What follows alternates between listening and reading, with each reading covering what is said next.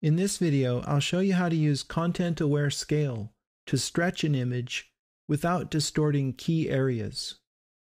Go ahead and open the Bonneyou cropped Photoshop document to begin. The game plan here is to first create an alpha channel where we're going to paint the areas that we want to protect. That is, the areas that we don't want to scale. In this particular photo, I want to protect the cathedral itself and this car. It would be evident if we had a really elongated Volkswagen Golf here that something was wrong with the image.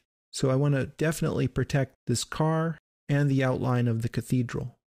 To begin with, let's go to the Channels panel and create a new alpha channel by clicking the New button here at the bottom of the interface.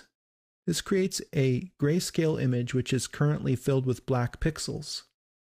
Let's turn on the RGB channels by clicking right here. And what we're seeing right now is the alpha channel appears as a red transparent mask that covers up the RGB channels.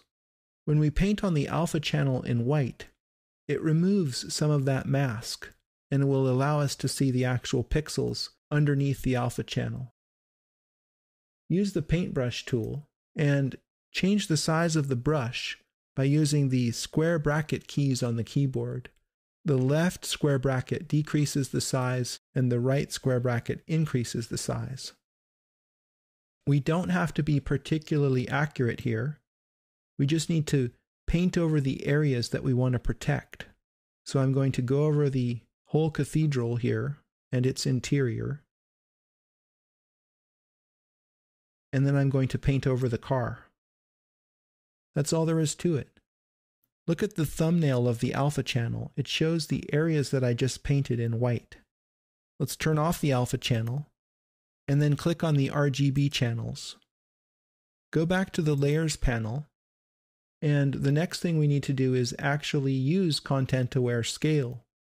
But before we can do that, we need to select the pixels that we want to scale. In this case, it's the whole image. So on the Mac, hold down the Command key. On the PC, hold down the Control key, and then click the layer thumbnail to select all of the pixels on that layer.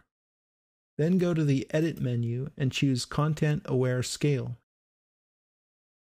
You can drag the image to squash it or elongate it, but right now it is not protecting the car, nor is it protecting the cathedral. You can see it's getting progressively squished as I drag this in.